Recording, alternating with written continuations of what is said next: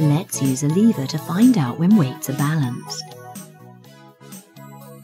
There are holes at equal distance from the fulcrum. We can attach weights here to investigate what happens.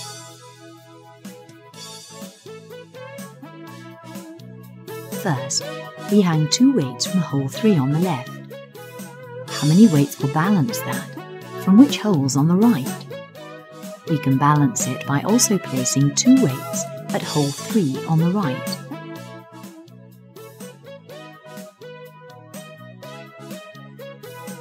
But what if we only have 1 weight? Let's try hanging it from hole 4. No, that doesn't work. So next we try hole 5. That doesn't balance either. Next, hole 6. It balances.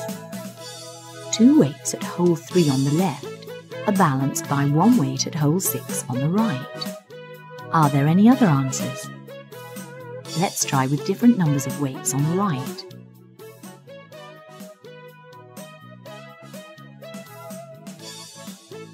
It balances with 3 weights at hole 2 and with 6 weights at hole 1. Let's sum that up. The red numbers are the distance from the fulcrum, and the yellow numbers are the number of weights.